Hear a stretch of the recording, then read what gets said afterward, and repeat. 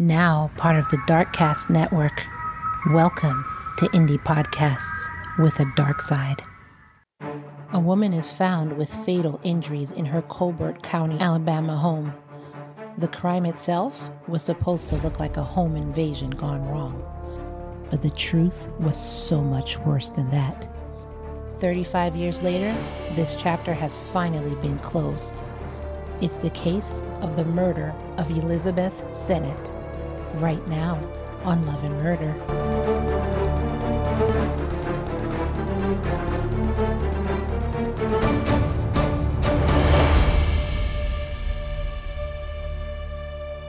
Welcome, lambs. Welcome to a new episode of Love and Murder, your weekly true crime podcast telling you cases of heartbreak that turn to homicide.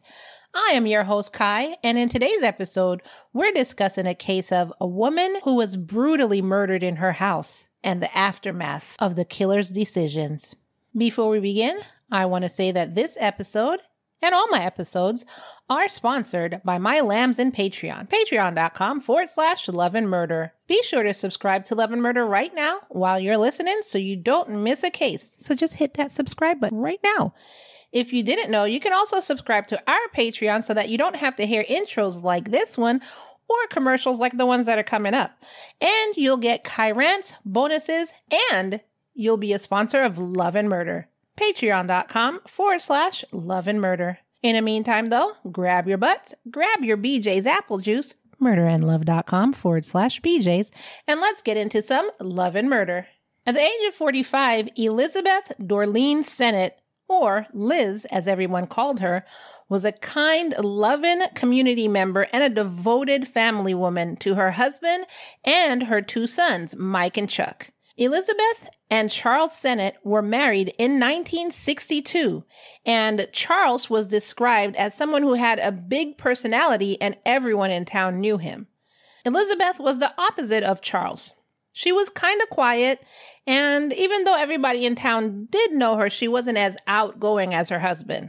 Her family described her as someone who held the family home together. At the time of this case, she was a grandmother and loved the joys that life had thrown her way.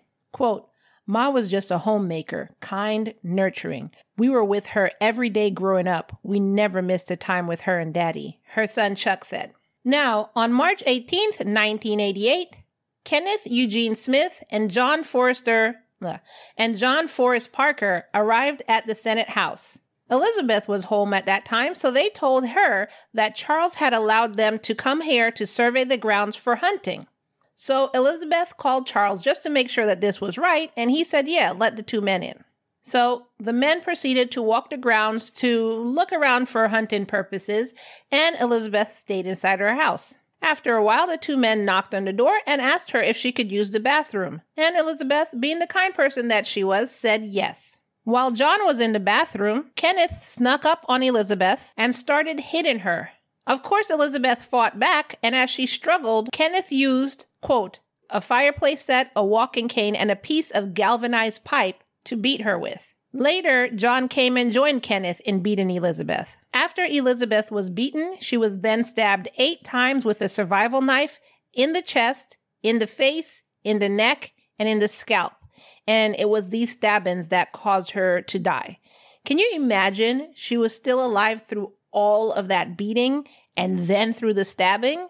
Later, the sheriff's office received a call from the Sennett residence. The one who answered the call was the secretary of the sheriff, and she said that there was a screaming man on the phone. She couldn't even understand what he was saying.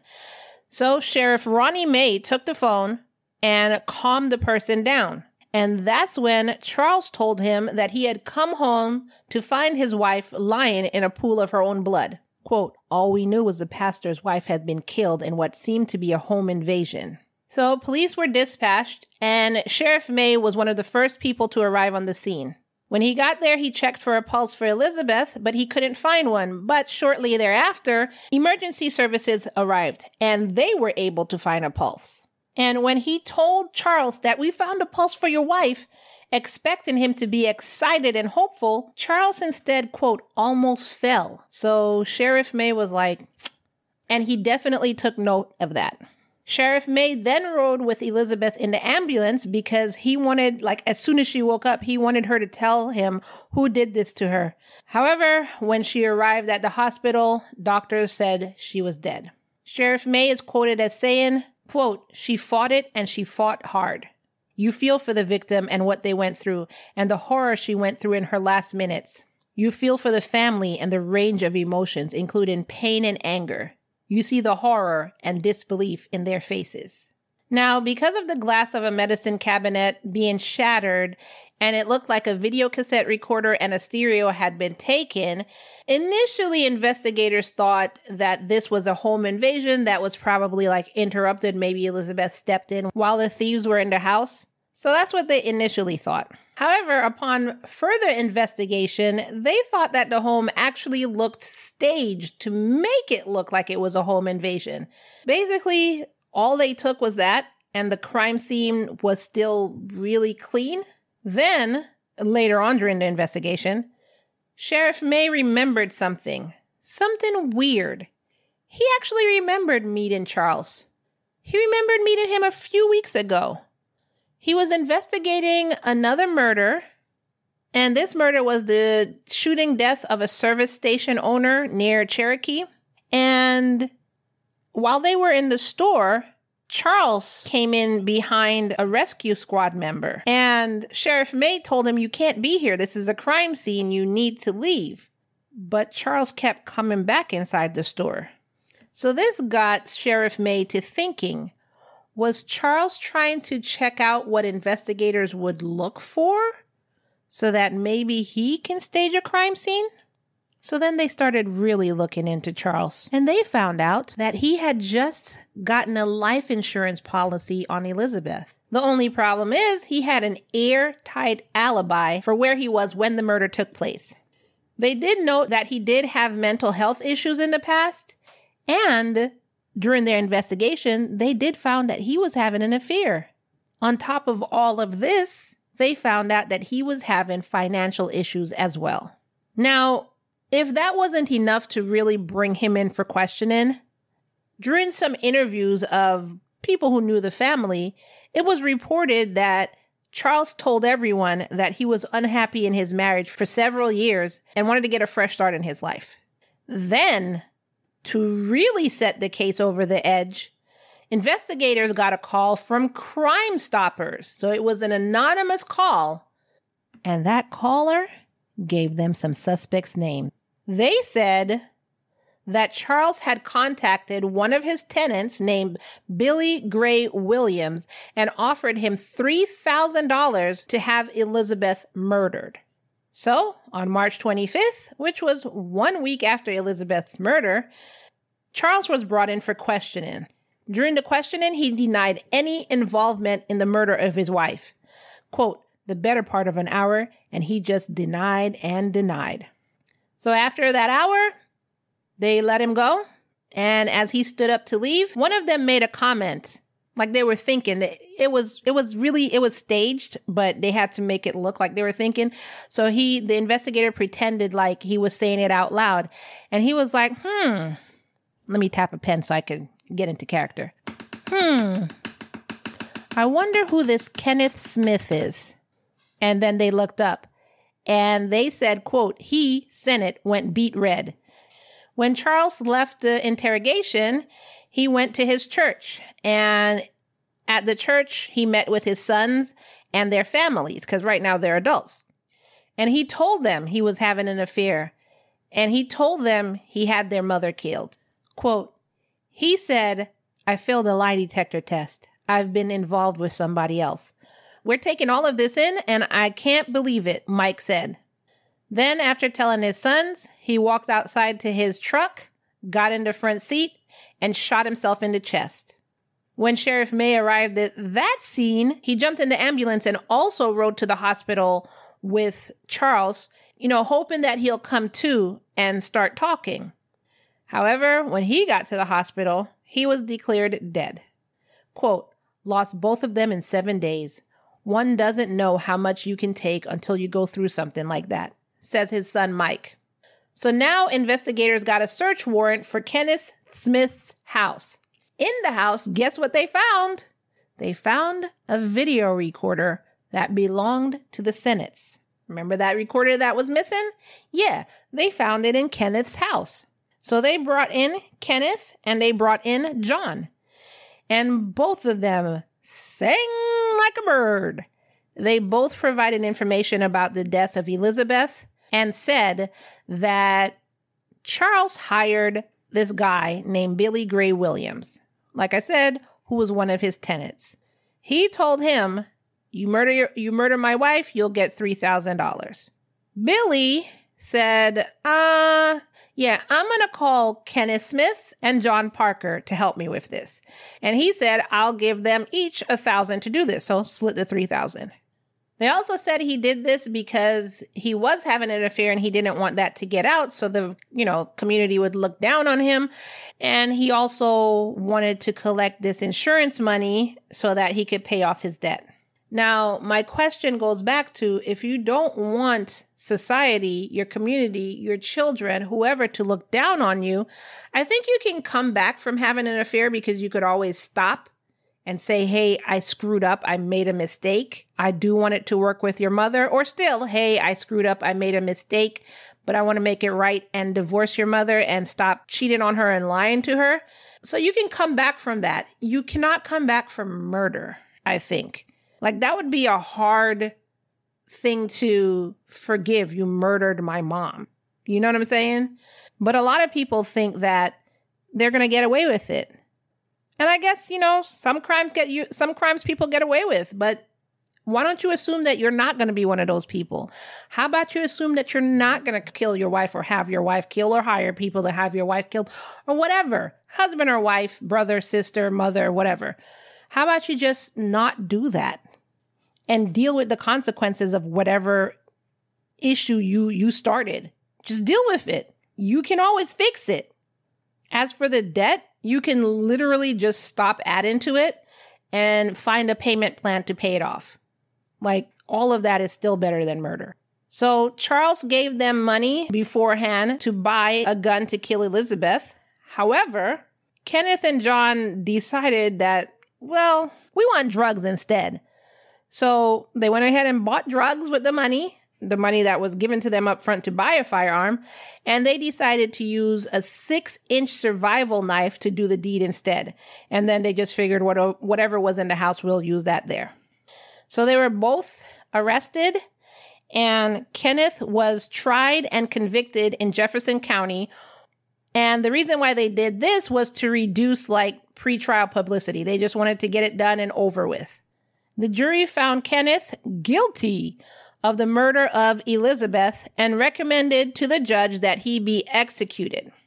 So before 2017, the jury wasn't the one doing the sentencing. They just did recommendation.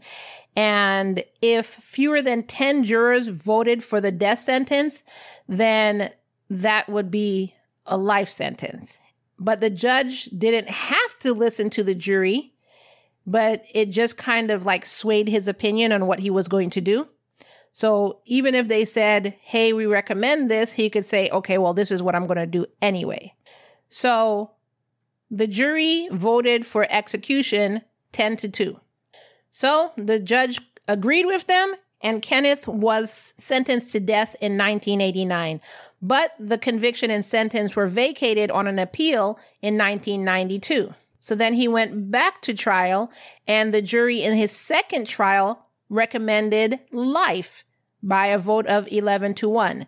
And the judge said, no, we're going to do death. John was also sentenced to death, and Billy was sentenced to life in prison without the possibility of parole. So after more than 22 years on death row, 42-year-old Parker was executed on June 10th, 2010. And they did his execution by lethal injection.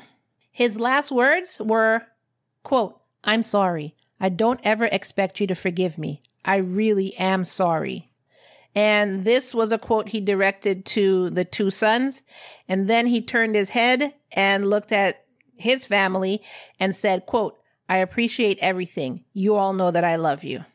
And then he was executed. Billy ended up dying in prison in November of 2020 from an illness that nobody has told us what it is. So it could literally be an illness of a shank in his spleen, but they just wrote down undisclosed illness. Kenneth, on the other hand, kept appealing his death sentence, and by November of 2022, he exhausted all of his appeals. He was initially scheduled to be executed via lethal injection on November 17th, 2022. Even though he did have a motion to stay his execution, but it was pending before the U.S. Court of Appeals for the 11th Circuit. At 7:45 p.m. that day, a lawyer for the Alabama Department of Corrections emailed Kenneth's lawyers to let him know that they were preparing him for the execution. We don't have anything in writing and we're moving ahead with this. So Kenneth spoke to his wife, and at 7:57, the guards hung up the call. And then they took him to the execution chamber. At 7:59, the 11th Circuit issued the stay of execution. So he got off by the hair of his chinny chin chin. I want to pause here just for the commercial and say thank you to my lambs for listening to Love and Murder. Now, if you'd like to support me more and help me keep the content flowing and get access to exclusive bonus episodes, you can join my Lamb Supporters Club today. This season, I actually give you multiple ways to join. You can join through Patreon, you can join through Spotify, and you can join through Spreaker. The link to each of these are in the description below, and your support means so much to me. Either way, if you join my supporters club or if you're a lamb listening to the free episode, thank you for being part of the Lamb podcast journey. And speaking of journey, you can journey your butt right over to BJ's to get your BJ's apple juice. I told you about that apple juice before. Now, for you to take advantage of the benefits of BJ's, which is saving money, and in this economy, you know we gotta save money. Everything's going up in this economy, but BJ's prices are so affordable.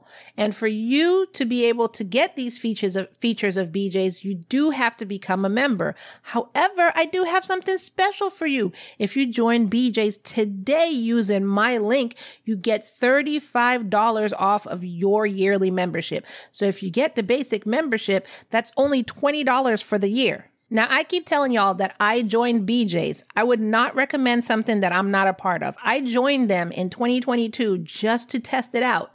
And they got me hooked. I'm still a member. I keep refreshing my membership every year because the prices are so affordable. You cannot imagine how much money it saves me. And if you're thinking, well, I only have a small family, then that means your stuff will just last longer. You'll probably only have to go to groceries once a month. I only have a small family and I use BJ's. And I am not steering y'all wrong. Join BJ's today, murderandlove.com/BJ's. Use my link to get $35 off of your first year's membership, murderandlove.com/BJ's. And now back to the show. So even though they did get the stay, they didn't tell Kenneth, and they didn't allow Kenneth to speak to his lawyers. Instead, they kept him strapped to the gurney in the execution chamber. So he was there at 7:57. They received the stay at 7:59. And then at 10 p.m., so he was laying there that whole time, the execution team came in and attempted to place an IV in his arm. At around 10:20 p.m., the United States Supreme Court lifted the 11th Circuit stay of execution, and the execution went forward. So while they're putting the needle into him, Kenneth is telling one of the members that you're sticking this needle into my muscle and not into my vein. And the member told him, yeah, mind your business. I'm not doing that. You're not a medical professional, are you? No, you're not. I'm not sticking it into your muscle. I'm sticking it into your vein. The team then moved him to like a sort of an upside down T position and then left the room. When they came back, they injected him with, quote, an unknown substance, while another team member started stabbing, and I say stabbing because that's what it said. I'm really thinking jabbing him in the collarbone with a needle because he was trying to place a central IV line. Where the hell are you trying to place his IV line? I thought your IV goes into your arm. Anybody in the medical field, let me know why they were trying to put it in his neck. I mean, I know you have your artery there and I know you have a bunch of veins in your neck, but I really thought IVs go in your arm. Do they put IVs in your neck sometimes? So after they stabbed him up a bunch of times, at 11:20 p.m., his execution was called off. After this ordeal, he was unable to walk or lift his arms on his own accord, and he was also hyperventilating and sweating. Now, I don't know if I feel bad for him. If he was in the hospital, like if this was Elizabeth in the hospital and this was happening with her, of course I would feel horrible and I would have a whole rant about this. I don't know if I feel bad for him. Like, you stabbed a woman 8 times. You're literally getting jabbed, not stabbed. So I know y'all are probably going to look at me like weird or whatever, but I don't think I feel bad for him. It is what it is. Look, you're all crying because you're getting jabbed by a needle and you just beat a woman and stabbed the mess out of her. You're lucky it was just a needle. Quit your bitching. That's how I feel. Anyway, this botched execution marked the 3rd consecutive execution by the state of Alabama by 2022. 3rd consecutive? Wow. So after this 3rd consecutive botched execution, Governor Kay Ivey ordered a review of Alabama's execution process. He also asked that the Alabama Supreme Court amend state court rules governing death warrants and to allow the Department of Corrections personnel additional time to carry out executions. On January 12, 2023, Alabama Supreme Court approved this amendment. Now, fast forward, and Kenneth's execution made the news because he was going to be executed now via nitrogen poisoning, which is a new method of execution, which is something I didn't know because I don't follow the death sentence. Experts said that killing with nitrogen gas could cause the person unnecessary pain, and they said could be, quote, even described as torture is what they said. I mean, stabbing a person 8 times and beating them with a pipe and a fireplace poker could cause unnecessary pain. So that's all I'm going to say. So although Kenneth's botched execution was not able to go through, they put in another death warrant.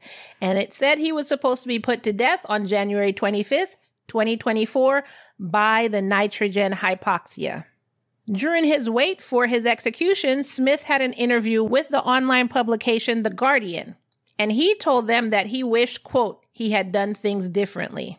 1 second, 1 moment in a man's life, and that's been the only incident. I've not had any incidents with officers, not a single fight with inmates in 35 years.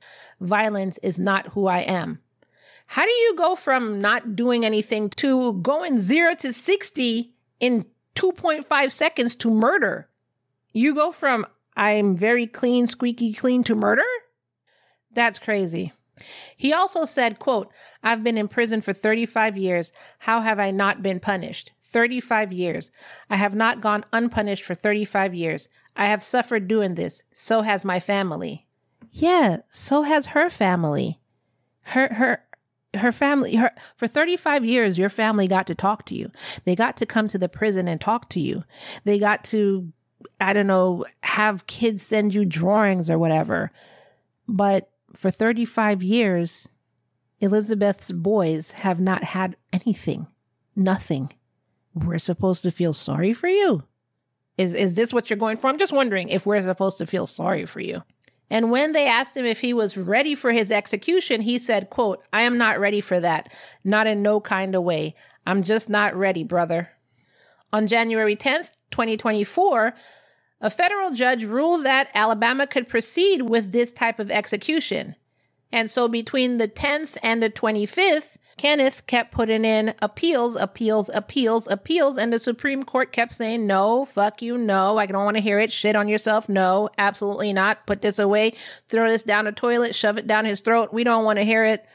So while this is going on, activists and the United Nations were concerned that using this never-used method of nitrogen gas might lead to, quote, cruel, inhuman, or degraded treatment, or, as they say, even torture. His lawyers argued that this was unconstitutional and that they shouldn't do a second execution attempt because they tried it already and it was botched and he survived. So clearly just leave him at life in prison. However, her sons were like, no, I agree. Go ahead. Whatever you want to do. We don't care. Kill him. Quote, they didn't ask Mama what method she wanted. He just did it. So why are we having to sit here and go through this with him? He's been alive and in prison twice as long as I knew my mother. These were quotes from both Chuck and Mike. So like I said, he's sitting here like, oh, I've paid my debt to society. I've been in here 35 years. Yeah, they haven't seen their mother in 35 years. And like Mike said, he's been alive and in prison twice as long as he even knew his mother. On January 25th, Kenneth's final appeal to stave off his execution was rejected by the Supreme Court, and his execution was scheduled to be carried out at 6 p.m. Kenneth ate his last meal of steak, hash browns, and eggs, and got his final visit from his wife and sons. See, your sons got to visit you. For 35 years, they got to visit you. And again, I'm not saying this against his wife and sons because they had nothing to do with it. You put this on your children and your wife. You put this on your family, on your mom, your father, your brothers, your sister, and whoever else loved you. You put this on them. But you cannot forget that you also put another family through this. You put the Sennett boys through this. And the father, that was his fault because he's the one who started all of this. But you accepted the job. So the nitrogen gas was administered for 15 minutes, and it appeared that he died 10 to 15 minutes after he was given the gas, because at 8:08, he stopped moving. Some of the witnesses said that it looked like he was conscious for 7 minutes, and that, quote, he thrashed violently on the gurney, breathing heavily for several minutes before his breathing was no longer visible. The curtains to the witness room were closed at 8:15 p.m., and he was later pronounced dead at 8:25 p.m. His last words were, quote, tonight, Alabama causes humanity to take a step backwards. Thank you for supporting me. Love you all. I mean, would you have rather been shot? Would you have rather been stabbed 8 times? I'm just wondering which one would you have rathered. Would you have rather been beaten with a fireplace poker? You're looking for sympathy and you murdered a woman, beat her. Can you imagine how long you beat her for? And then being that she was still alive when she was stabbed 8 times, you're looking for sympathy in the wrong places. I agree. Maybe they shouldn't have tried an experimental new drug. That's crazy. But you were also appealing your first death sentence. So now this is just a second reason to appeal your second death sentence. Again, I'm not saying that, they should have tried an experimental new drug. That's freaking crazy to me. But you're not the one who should be talking. It should be everybody else. Activists and stuff like that. And not that they're talking for you. It's just a situation like, no, we shouldn't be trying experiments on humans. But that's not advocating for you. So if I was literally one of the people advocating saying like, you shouldn't be testing this out on humans, and you were like, yeah, thank you for supporting me, I would literally slowly turn my head and stare at you and ask you if you're kidding me. I'm not supporting you. Alabama Corrections Commissioner John Q. Hamm said that Kenneth's convulsing and shaking appeared to be involuntary movements, and he's thinking this was based on, the nitrogen hypoxia. He also said that Kenneth held his breath for about 4 minutes, which then led to a stronger response in his body. How do you hold your breath for 4 minutes? I don't think he held his breath for 4 minutes. I think he held his breath for a couple seconds and then breathed in and held his breath again. I don't think he held his breath for 4 minutes. State Attorney General Steve Marshall also said that the nitrogen gas was, quote, effective and humane method of execution. But a party on Kenneth's side described the execution as, quote, the most horrible thing I've ever seen. Governor Ivey said that justice has been served, and he hoped that the Sennett family could find closure after this execution. After the execution, Michael said that justice had been served and that Kenneth deserved to face the consequences of his crime. He also said that even though his mother couldn't be brought back with the death of Kenneth, he was happy that this ordeal was finally over and also added that the family had long forgiven Kenneth and everyone else involved. Quote, "Nothing happened here today that was going to bring Mom back. Nothing. We're glad this day is over. All three of the people involved in this case years ago, we have forgiven them." End quote. In conjunction with this experiment, I guess, his remains were released to the Escambia County coroner for an autopsy. Volker Turk from the United Nations High Commissioners of Human Rights condemned Alabama's use of the nitrogen gas and stated that the method itself had amounted to a potential form of what he said is torture and degrading punishment. After Kenneth's execution, though, several other states started thinking about it. States such as Ohio, where the last execution was in 2018, they started thinking to legalize nitrogen gas as a new method of execution. And that is the case of the murder of Elizabeth Sennett. What do you think about that? As usual, you know I would love to hear from you. And in today's poll, what I'm going to ask is, do you feel sympathy for Kenneth? Basically that he had a botched execution and then he had to do this experimental execution. The answer options will just be yes or no. You felt sympathy for him or you didn't. I don't feel sympathy for him. That's my answer. But I don't think that they should have done a test on a human being. That's where I stand. So where do you stand? I'd love to hear your thoughts. And speaking of your thoughts and polls, let me read what y'all said about the last full episode. So if you remember, the last full episode was the disturbing and shocking murderous case of serial killer Sheila LaBar. So the question was, if you were a juror on this case, would you have said she was insane? And 100% of y'all said, sane, guilty. And then some of y'all left the comment as to why. Black Ivory said, this episode was wild, crazy wild. I felt the passion in your podcast. This woman is not human. She should be dissolved like salt. Well, damn, Black Ivy. Christina Bobo said, I say guilty. I do believe her upbringing played a significant role in her becoming a serial killer. However, she knew better, which I completely agree. She knew better. Like, there's not many people who turn into this that I can say, like, okay, let's blame your upbringing. There's a lot of people who could literally get help. You know right from wrong.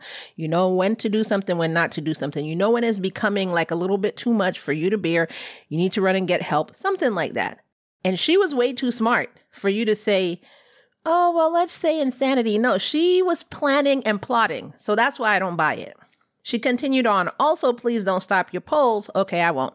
I love them, but I never see them on Spotify. Even when I listened the same week the episode was posted, so I just come here. And by here, she means in the After the Podcast Facebook group. So if you want to join my private Facebook group, you could actually find the link in the show notes below. She continues, it gives your listeners an opportunity to engage, and I love that. I also love that you engage with your audience. Sometimes I find myself talking back to my computer.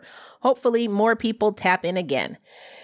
Yeah, I understand, Christina, because I talk to my computer about 4 days a week. I'm just sitting here staring at my computer, looking at the squiggly lines as it's recording and pretending that y'all are sitting out in front of me. But honestly, don't sit out in front of me because I'm an extreme introvert and I'm really, really shy. And if you were sitting in front of me, I would probably throw up and then just stare at y'all and then walk off the stage. It would be a horrible experience. And then she also said, based on my quote when I said, I don't even know who Starsky and Hutch is, which I don't. She said, seriously, neither do I. But when you said it, I honestly pictured your description. Look, when I said Starsky and Hutch it, seriously, I just saw the 70s show where you just slide across the car, which I totally want to do that one day, but I'm not that rich because it's probably going to scratch the paint. And they get into the car and then they speed off. You know what? I meant to look up Starsky and Hutch. You know what? I'm going to look it up right now. And y'all are going to look it up with me. So let's look up Starsky and Hutch. Because I meant to do it after I recorded. And it's once I'm finished recording, I need to go put my brain on a mental pause. True crime, y'all don't understand. The reading, getting my research together, reading what happens. the pain I go through. And I'm not taking away, obviously, from the pain of the victims' families, because I know my pain is not anything like theirs. Like, it's not even comparable. But the pain I go through reading this, whenever I finish recording, I got to get up and move away from my computer. So after I finished recording that, I went to decompress. So I forgot to look up Starsky and Hutch. But so I don't forget, let's do it while we're on the episode right now. Oh, it's a television show? I thought it was a movie. Really? Oh, it was a movie. Okay, so it was a television series and a movie. Okay. Streetwise detective David Starsky partners up with a more intellectual partner, Kenneth Hutcherson, to protect citizens and patrol the streets of Bay City. They get their inside information from flamboyant bad boy Huggy Bear and spar with their no-nonsense boss, Captain Harold Dobie. These names, though, are killing me. These names are... With Huggy Bear? Wait, what? They're flamboyant bad boy Huggy Bear? So apparently it's a show that started in 1975 and the final episode was 1979. So I guess I heard people saying Starsky and Hutch, so that's where it came to mind. I have literally never seen these people before in my life. I would have never known who any of these people were. And then Ben Stiller and Owen Wilson remade it in 2005 or whatever. So, I mean, the movie, I know who they are. Ben Stiller, Owen Wilson, and then Snoop Dogg played Huggy Bear. But the 1975 version, I have no idea. But at least now we know. The more you know. So, on a previous episode, I got some more comments. So, the episode of Jasmine Richardson, Titty Lope. I'm sorry, I'm 5. Don't mind me. Titty Lope Life. I can't get through saying your name. I can't do it. Titty Love.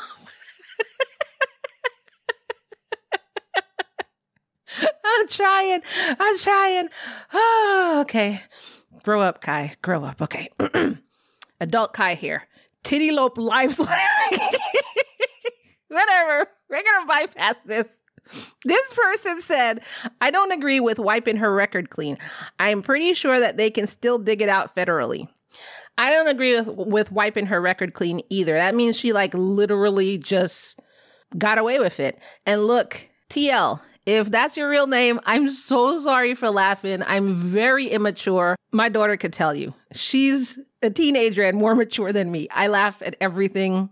I can make anything into a joke. So if that is your real name, then I apologize. Please don't be offended. If that is your made up name, well done. I give you a standing O. Well done. And that is all I have for you today. Please go and answer the poll question. And don't forget, share this episode. That is a free and easy way you can help me out. Share with your mom, share with your friend, share with your dog, share with your brother, share with your sister, share with your dad, share on your social media mainly. So just hit that share button and share on your Instagram, Facebook, Twitter, X, whatever it's called. Share. And as I end each episode, say it with me now. Let's say it all together. Like one big happy lamb family. All love. And no murder, y'all. See you in the next episode. Bye.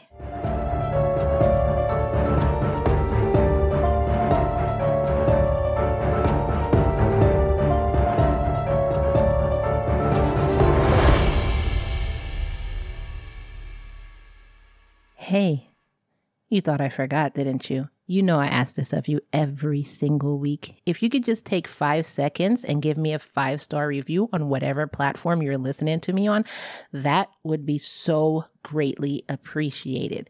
I know I ask you this every week, and sometimes you listen and sometimes you don't. Please hit that 5-star button right now.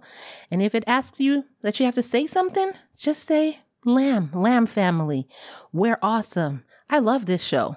See, I gave you what to say. Just hit 5 stars and just submit. Thank you. Bye. Do you love true crime and traveling? Having traveled the world solo the last couple of years and being obsessed with true crime, I found myself researching others who took the same vacations, but never made it home. The Last Trip is a true crime podcast covering missing and murdered people that were living their best lives on vacation. I'm your host, Jamie Beebe, and each week I'll bring you on The Last Trip, taking a deep dive into vacation culture and travel spots, tips on staying alive while traveling, and ultimately recreating someone's last days in paradise. What led to their last trip? And could you be next? Kiara Henry vanished from Maui, Hawaii while traveling solo, and after extensive searches, there are still no leads. Did she meet with the wrong person, fall into the ocean, or simply walk away from her life?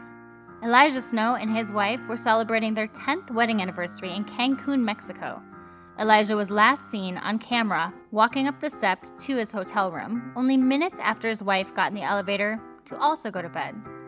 He was found dead the next morning, beaten and stuck in a window at an abandoned neighboring resort. The Mexican authorities said it was an accident. His family said it was murder. Join me, Jamie Beebe, co-host of the popular true crime series Strictly Stalking, as I embark on a brand new adventure combining true crime and travel.